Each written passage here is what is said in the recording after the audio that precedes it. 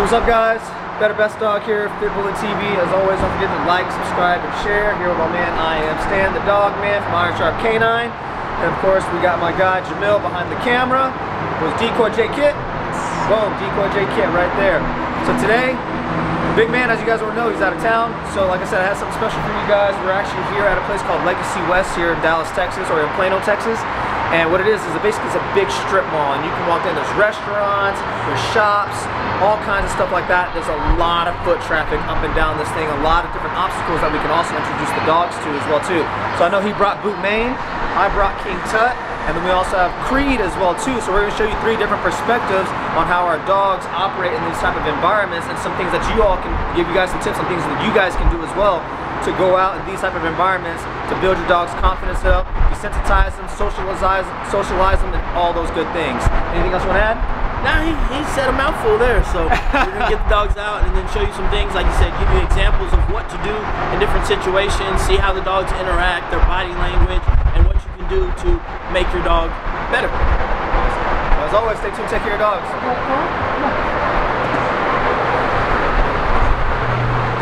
So as you see right now, Tut wants to be a little difficult for no reason, and he's been in and out of this door 100 times. But now it's getting to the point, he sees a different environment, I think is what the case is. A lot more cars, he's never been in a garage before. What you got? Noise, traffic noise, all that. Traffic noise, all that good stuff. Each time the dog gets into a new experience, especially as a puppy, it is that, a new experience. Even your older dogs, because the smells, the sights, the sounds, the temperature of the weather is going to be different. So you got to make sure you expose your dog to as many situations as you can, make them successful, and they'll be there for you. I know you can get out of the car, man. Put that stuff. All right, people, stay tuned. We're about to hit all kinds of crazy stuff, so it's going to be fun. Also, what we're about to do right now, so you know, we just walked from our cars, even just walking through this garage, you can see some hesitance at time with Tut. Completely new environment. Now we're about to hit the elevator. First things first, what you got for us, big man? Hey, let's just see what happens. So we're gonna push the elevator. So we gotta wait. Put that truck go first. Okay. Alright, so now we're waiting for the elevator to come back. We gotta press the button again. Dang. So wait for the elevator to come back. I know just a couple weeks back when we were at the park, we had issues with Tut and Cha-Cha and Bam Bam. They were barking at people, barking at children. They ran up on a little kid. Didn't do anything, but they ran up on him because they hadn't been exposed much. So what do we do right after that? We headed over to Arbor Hill. Boom, and we're making sure we're hitting those places like 3 times a week so they're seeing kids, bikes, people. That's the big thing early on, is you want to get them exposed to people early on as well. We just had a group of people that just pulled up, didn't phase either of them. And Tut normally would bark, but I've been making sure we've been, like I said, hitting those grounds. I even took him to the gas station a few different times and just posted up at a picnic table and let him watch people get in and out of their cars, walk inside, hear people putting air in their tires. All those little things go a long way as far as desensitizing. And things like this for sure right here. So let's see how they do. All right, Tut. Let's go. Remember, they gotta trust you. Here.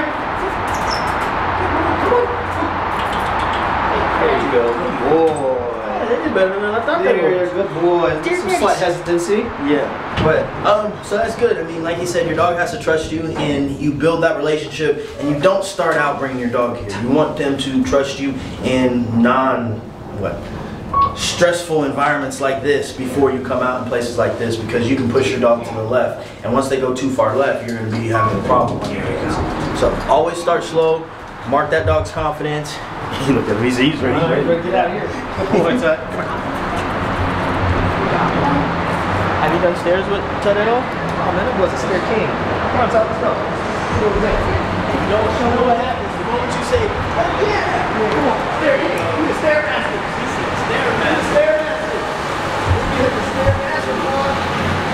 We hit the stair master. Let's go. Let's go. The stair masters. There you go. Good boy. So, Marcus, one thing that you can do is, you said he's a stair master, right? Yeah. So, you put him in these situations and you get his confidence up in a new place.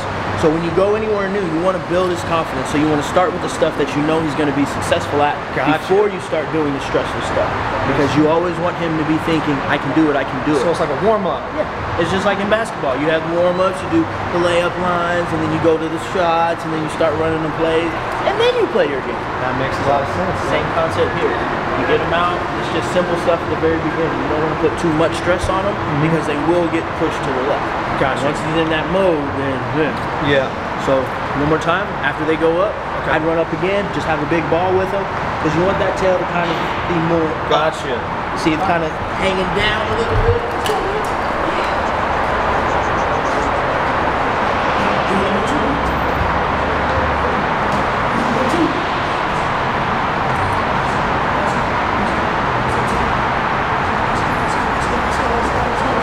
Get down here. We about to have a Super Bowl Sunday.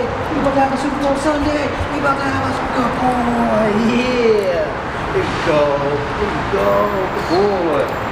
Man. You can see it kind of swirling a little bit more. Yeah. So he's getting a little bit more comfortable. All right. That's awesome. I didn't know that. That's a good point. Nah, he almost ready to. Alright, so you're going to see two different styles of training going on here. With Boots, it's going to be more controlled, precise stuff, exactly what he's expected to do. But with Tut, we're trying to build his confidence. So there's going to be more leisure, more fun, more experience. And we're going to do the same thing with Boots. It's just going to be on a different type of level. And we've been working with him since he was 7 weeks old. So we have a little bit of a head start on Jamarcus and Tut. And you've only been working with him, what, about 2 months now? Well, yeah, just about a couple months now. So he started a little behind the 8 ball, and he has to build up that confidence and that relationship before he can really start asking all of that controlled stuff. So you're going to see us doing a little bit different things with our dogs, but that's the reason why. All right, let's go and take him over here to this bench.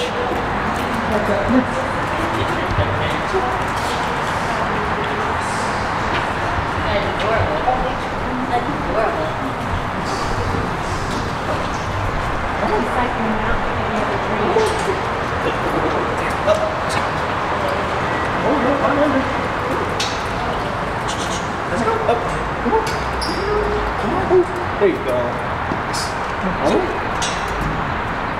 Oh, you're being all the way. You're being a bum. Let's go. Let's go. Oh, don't be a bum. So those are the only options. I'm going to take the black and white. Good boy. Let's go.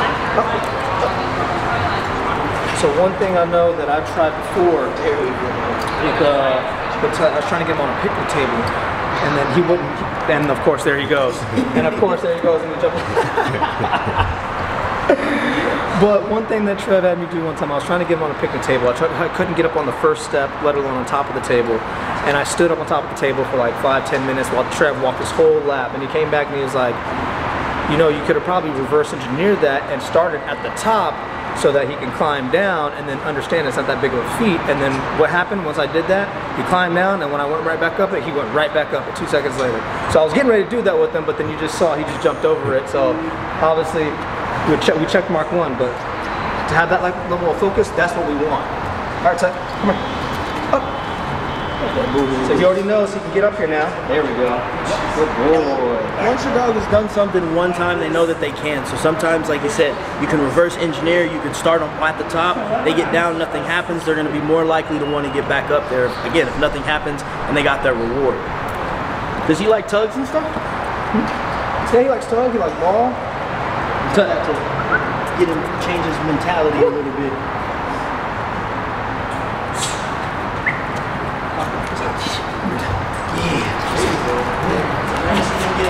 Excited, the tail's coming up, those are all the things that you want. And then I would let him carry that in his mouth for a little bit. As long as he wants to hold it, I'm gonna let him carry it. Because it's kind of like a pacifier.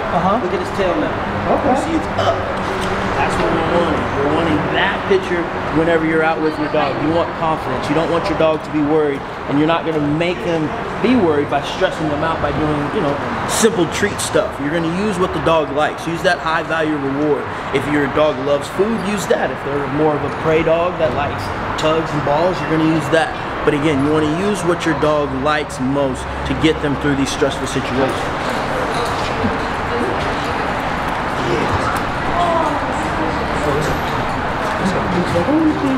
Let's go cut it. Good boy.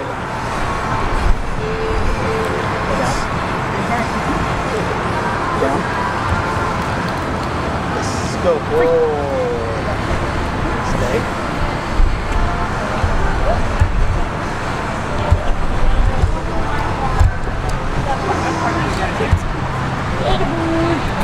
Boop.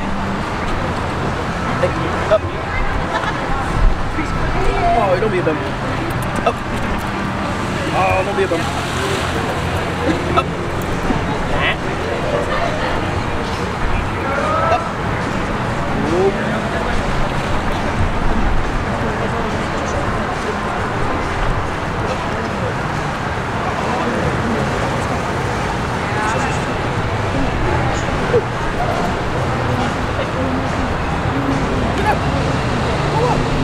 Ready? Let's go. All right, so as you saw, we got the dogs on the elevator. We got them on these, what is this, platform here with the water fountains going around, and we're just building the dog's confidence. And when you're building the dog's confidence, it's a slow process. So you don't want to do too much with them, because if you have win, win, win, and then they have a loss, especially like a dog like Tut, where we're trying to build his confidence up a lot, is you can lose ground, and you don't want to lose ground whenever you're working with your dog. You want to make sure every time you work with them, you try to get them to be better than they were the last time you worked with them. And it's a small wins, and those small wins pay off to those big rewards when you see the dogs going down the Space Coast, when you see them jumping through the windows of cars, getting on top of cars and all of that. The confidence starts at this age, and it starts with you. So if you're confident in leading your dog in the right direction, they're gonna be there for you, and they're gonna follow your lead. So if you want a better dog, like he said earlier, you gotta be better yourself. So y'all stay tuned. If you have any questions, if this video helped you guys out, let us know in the comment section. If you want to see more stuff like this, again, let us know. We're here to assist you guys in anything that you need in your dog training journey. And one thing that I want to piggyback off of real quick is, you know, the part about where the dog's got to trust you, right? These dogs can feel energy. Yes. And one thing that I know that I was always too serious in everything that we did. I wasn't ever having fun. So, and I would be getting frustrated, and the dogs can feel all this stuff. And when you're in environments like that, that good energy really, really matters, because if you're nervous that they're gonna be nervous, then they're gonna be nervous. But if you come out, you're confident, like you're about to have a good time, they were actually able to ease into a lot of things relatively easily, because like I said, we've been working up to this. But as always, people, get out there, just have fun with your dogs. Like you said, get out here, be better, because your dogs will be better. And as always, take care of your dogs. Good boy, Tut, did great today. So when you're getting out with your dog, again, confidence is important. Yes, control, getting them into positions, yes, it's important. But when you're out here in public, let your dog be a dog. So there's going to be times where they're going to walk in front of you. There's going to be times where they're going to sniff around. And that helps build your relationship. If everything is always, do this, do this, do this, when that dog has a small window of opportunity to go do something else, they're going to choose to do that. So as you see us walking down, we're letting our dogs walk in front. They're sniffing around. They're getting to do what they need to. But in the same sentence, if we need the control, here, he's going to have that as well. Yes, sir. So again, stay tuned, guys. Take care of your dogs, and they're going to be there for you. But you got to let your dog be a dog sometimes.